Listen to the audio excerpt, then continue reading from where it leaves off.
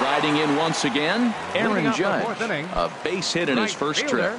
Aaron Judge. First pitch of the at-bat. Good changeup that time, but he wouldn't bite on it.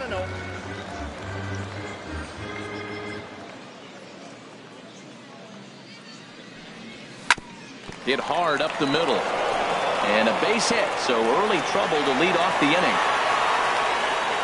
We're just not used to seeing him get nothing but base hits, usually hitting the long ball. You look in that column that says 2 hits, you're thinking they're extra base hits, but he'll take the singles.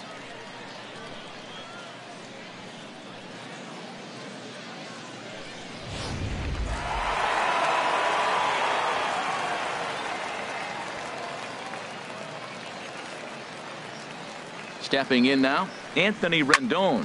He grounds it sharply to third. The second for 1. On to first, and it's a double play. The second they've hit into in these first 4 innings. And there are 2 away now. Giancarlo Stanton now. 0 for 1 for him here in this one.